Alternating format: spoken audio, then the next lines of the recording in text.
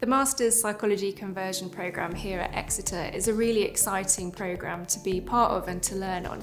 It draws together experts across the Department of Psychology and the Graduate School of Education to give you a really rich learning experience. Students typically don't come from a psychology background, and they're interested in the British Psychological Society accreditation that comes with taking the programme so that they can work towards their career in clinical psychology, educational psychology, or a research career. In a master's program, you're studying a wide range of topics within psychology, including animal behaviour, neuroscience, social psychology, and statistics. So for example, I teach on the statistics module, and this forms the basis for all of our knowledge in psychology. To derive research findings, we need to analyze our data, and I'm very passionate about teaching this core piece. You are learning directly from researchers who are at the forefront of the field that they're teaching.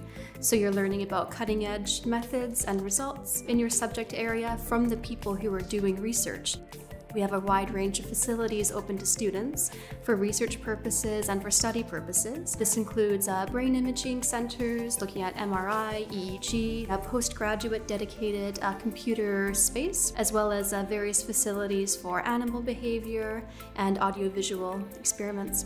The Graduate School of Education leads on a number of modules on the programme, including cognitive and developmental psychology, personality, children and young people's mental health, and we deliver the optional special educational needs module. My favourite thing about teaching psychology masters at Exeter is the students. They come in with all sorts of ideas, they are motivated and driven to pursue their interests, and students' passion really helps me to develop my own research.